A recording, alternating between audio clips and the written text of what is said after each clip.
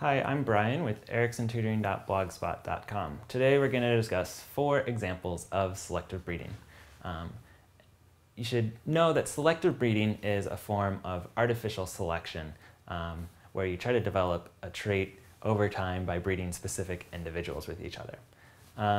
Sort of the best and most common example of selective breeding are with dog breeds.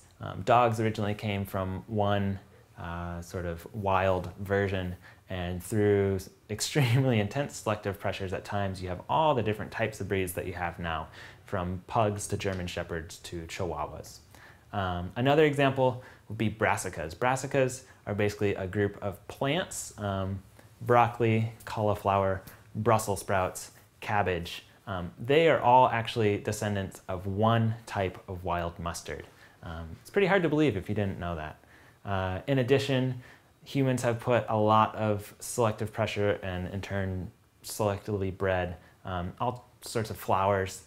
For example, roses come in all sorts of different varieties, usually roses and tulips, because of all the different traits that humans are trying to breed. Maybe a 4th example would be with cows. You might breed a cow to produce more milk or more meat, or in the case behind me, a brown cow with blue spots. Oops, a blue cow with brown spots. This has been a discussion of 4 examples of selective breeding.